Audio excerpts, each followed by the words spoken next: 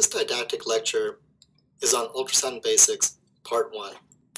We will be discussing some things about probes as well as basic artifacts and a little bit of a history about ultrasound in general. So first ultrasound started through a water bath medium, and you can see the bulkiness of this article from Life magazine in 1954. It's not as portable as today and much harder to use. Here you see something from about 15-20 years ago, and you can see as it is getting more portable and smaller, it would still be very difficult to take this to the bedside and use it as a tool to make decisions on patients that are critically sick. A brief history: it was first developed from principles of sonar in World War I. In 1947, the first sonographic images of a human skull were taken. Then in 1958, images of abdominal disease were published. Very soon, cardiology, radiology, obstetrics opened arms over the next several decades. And now, due to better imaging and more portable equipment, various specialties have opened their arms to this modality. Even psychiatry, you see here, this article says reproducibility and diagnostic accuracy of sonography for the diagnosis in Parkinson's disease. So you can see it's having a lot more widely applicable uses. For us, ultrasound in the present, the machines are a lot more compact, they're higher in quality, they're less expensive, definitely more available, obviously less radiation exposure than CAT scan or other modalities we use. And I think one of the most important parts for us in critical care and emergency medicine is reproducibility. In the future, who knows what ultrasound will offer us, as there are diagnostic ultrasound as well as therapeutic ultrasound modalities. First, critical care ultrasound is a new discipline. It's not the same ultrasound that you see in radiology, cardiology, or even emergency medicine. First, new applications have to be adapted to use in the critical care setting with certain critical care problems we have, such as hypotension, oligoanuria, the trauma setting. Old applications with a point of care focus is what we're aiming towards. But critical care ultrasound is also a real-time discipline in that a lot of our decisions that we are making, we use ultrasound kind of as a crutch to help make our decisions. And with it, we provide better patient care. So who owns ultrasound? Really, no one technically owns ultrasound. It can be used as a tool such as a stethoscope, tuning fork that you see on the right, or a bougie that anesthesiology uses. But what we need to be is trained in ultrasound, and that's the whole point of this curriculum, is to help students, residents, faculty be more trained in a modality that can help take better care of their own patients. So what are the questions? We used to ask more system-based questions, such as FAST. A typical example is FAST, where it was called Focused Abdominal Sonography and Trauma. Whereas now, we're focusing more on problem-based approaches of ultrasound. As in FAST, is changed to focus assessment with sonography in trauma, with trauma being the problem. And now you see many articles coming out with the problem of hypotension, hypoxia, oligoanuria, and other common conditions we see in the ICU that can be assisted with the use of ultrasound.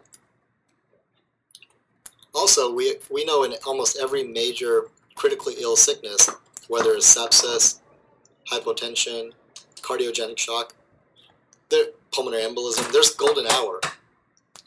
Generally, what we used to do, we used to have a problem, we would order the ultrasound, the tech would do the ultrasound, someone would read it, and then they would get back to you, and then you would make a treatment plan. What we're trying to do here is use, not replace that, but do a modality called point of care ultrasound, which actually makes the decision at the bedside with the clinician taking care of the patient. I know this sounds simple, but with this basics, we really just need to understand the basics of an ultrasound machine.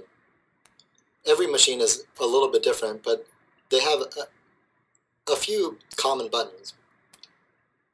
For instance, the first one is a switch on button. I know this sounds a little ridiculous, but some machines are difficult to find this button.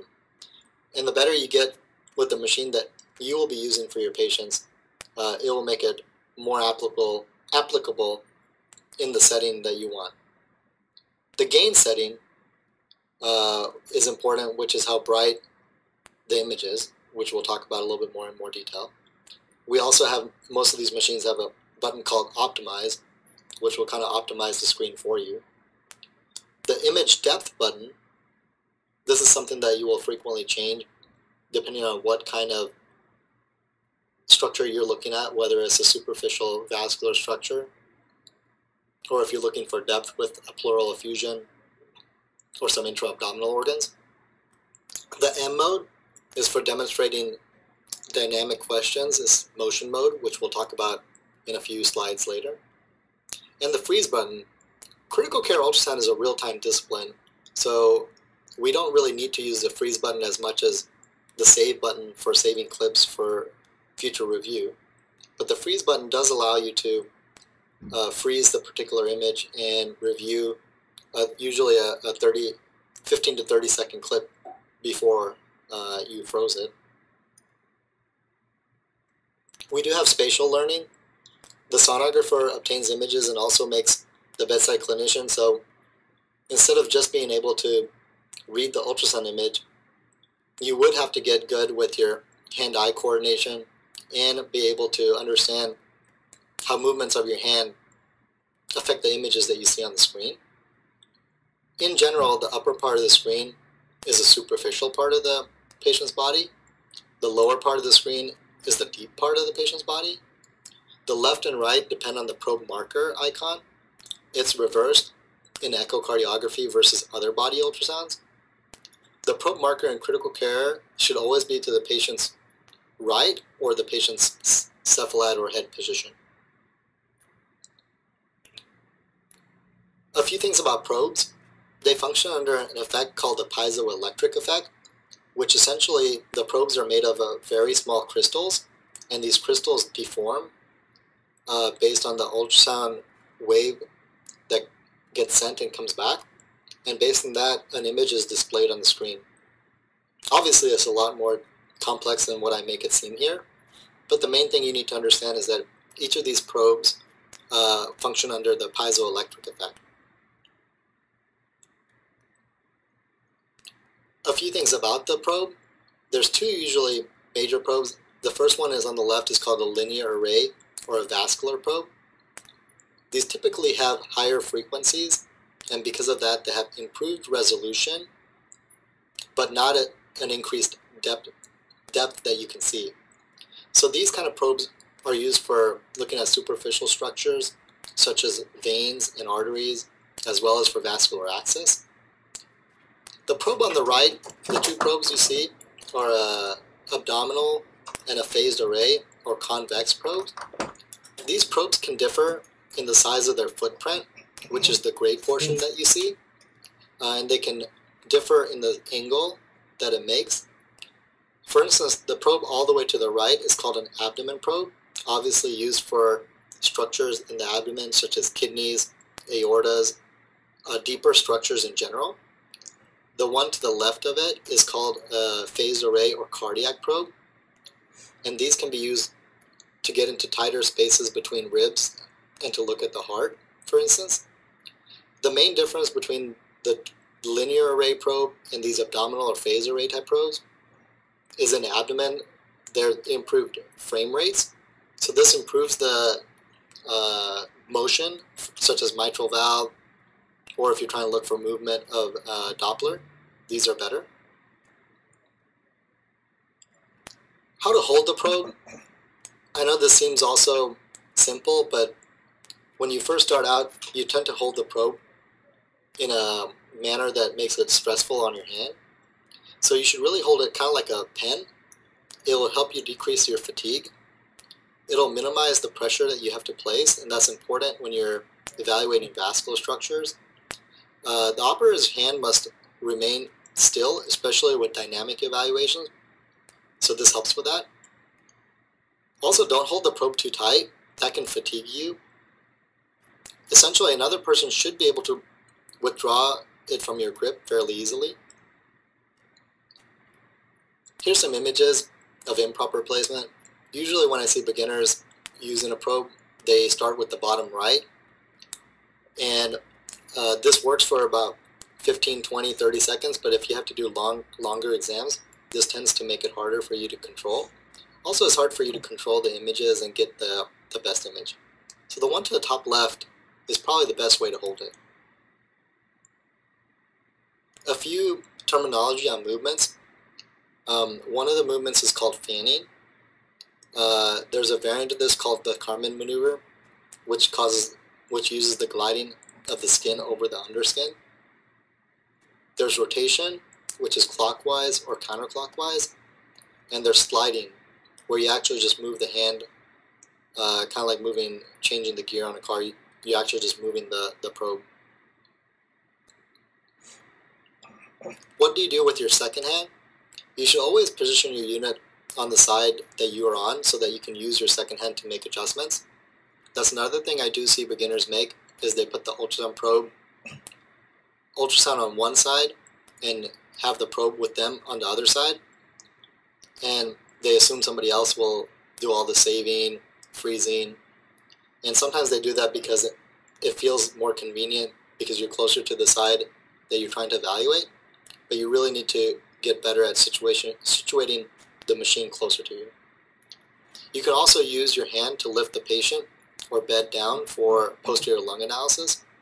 Also to use more jelly for the next part of the body to scan. So let's talk a little bit about understanding the composition of an image. The gain is a term you will hear very frequently. It traditionally uses the liver and gallbladder to set. The liver is actually called hepatization, and a lot of structures that resemble the liver will be called hepatization. Also, it's one of the first things ultrasounded, so you will frequently see that as used as kind of like the template for what kind of gain you're going to use. We're going to go through the basic glossary, all the echoics you might have heard in the past, hyperechoic, hypoechoic. We're going to have a few slides on artifacts and probe types. So understanding composition of image, the gain, again, traditionally uses the liver and gallbladder to set.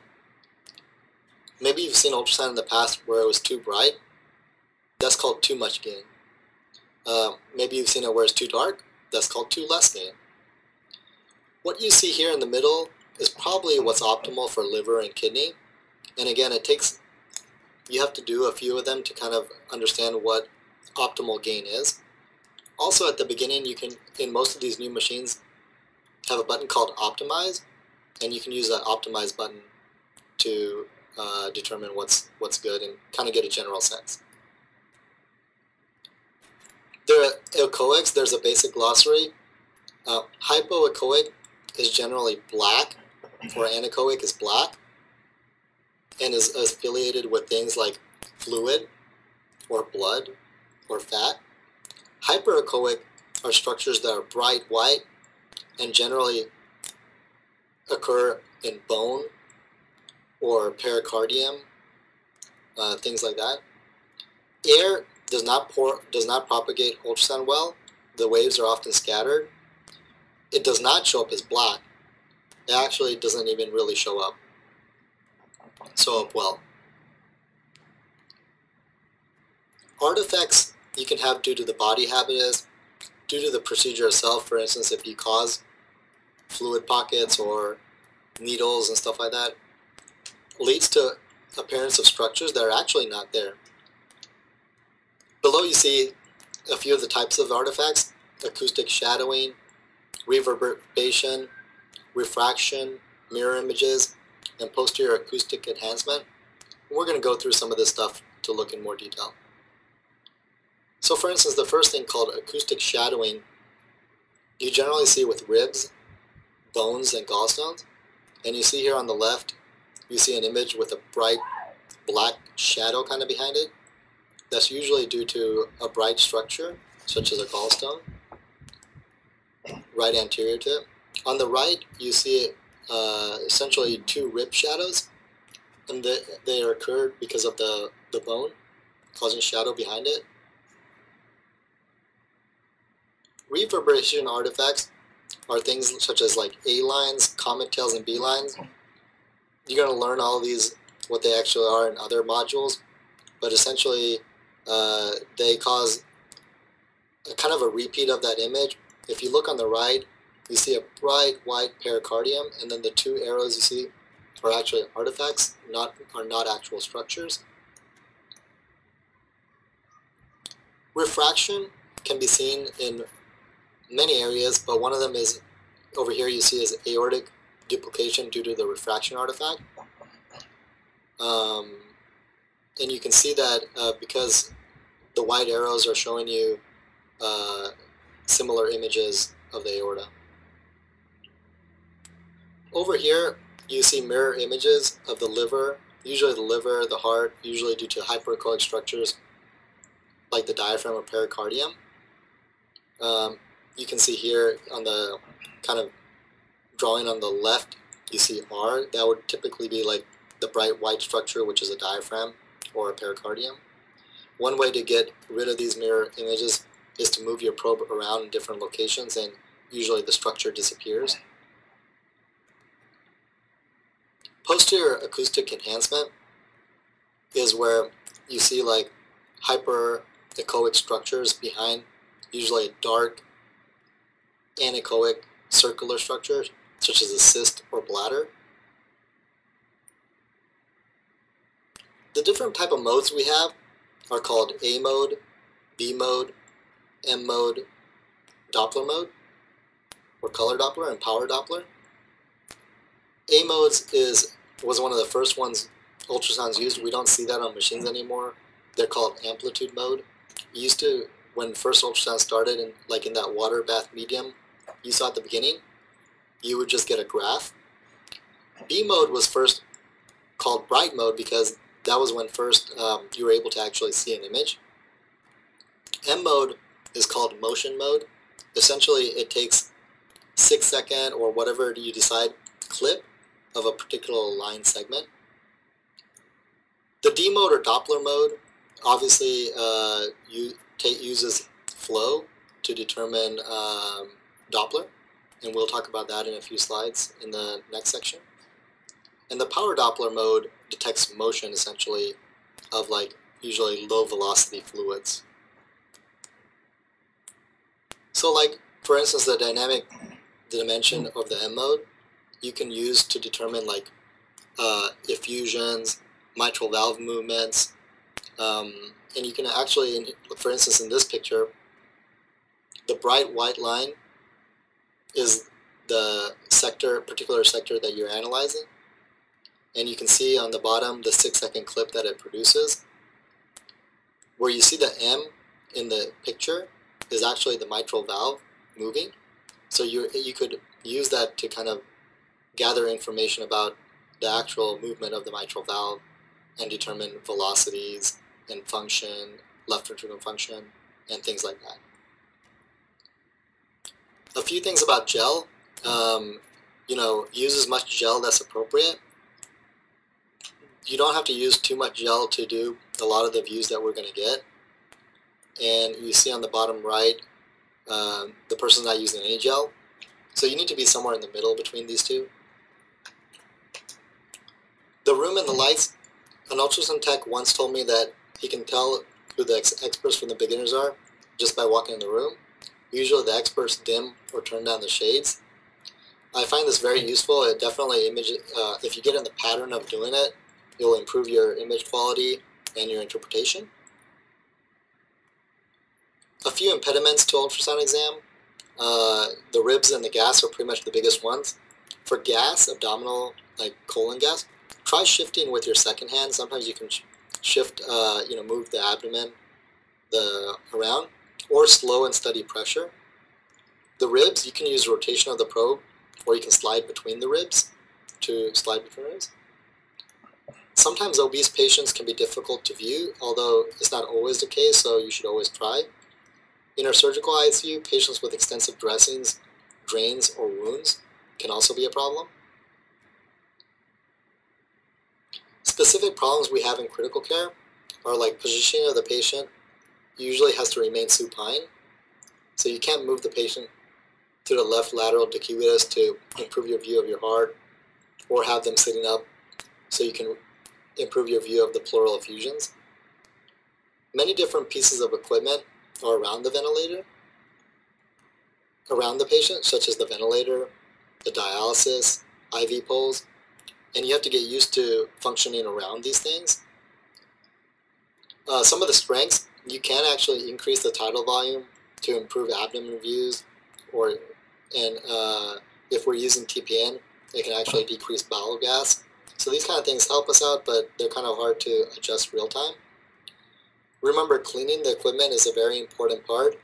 You must do to prevent infection spread. There have been many hospitals with cases of spread of infection through the ultrasound machine where they've had to close down particular units because of that. And so it's not only good for the hospital, but good for patient care to not have to do that. And so you must clean your machines. A little bit more on cleaning here at University of Florida. You should not be using the chloral wipes, which are orange, or the purple wipes. You should be using the red wipes. The ones with the red container color are the most appropriate for cleaning the ultrasound machines. The purple ones can cause injury to the probes and degrade the plastic material on top of the probes, which would cause a problem. You can also use alcohol sprays on the machine, especially one we have for ultrasound machine, and clean the small hand towels. We do have closed areas on ultrasound carts sometimes, so that you can use those cleaning materials in there. Clean from the probe all the way down the cord. Many times I see blood or other material on the cord. That should never be left alone. That should always be cleaned after you use it. You should not have the probe cords hanging on the floor. There are hooks on the machines to place them. This is very important for multiple reasons, so make sure you do this every time you use an ultrasound machine. So to end this didactic lecture, how do you get better? As through this curriculum, you're going to continue reading literature. Your familiarity with your own field, for instance, anesthesia, pain management, internal medicine, nephrologist, whatever your field is, if you get better in your own field, it'll help you understand why you're using ultrasound more and more. And just like any other procedure, practice is the most important. And that's the goal of this curriculum, especially with the active parts of the learning, is to get more and more practice.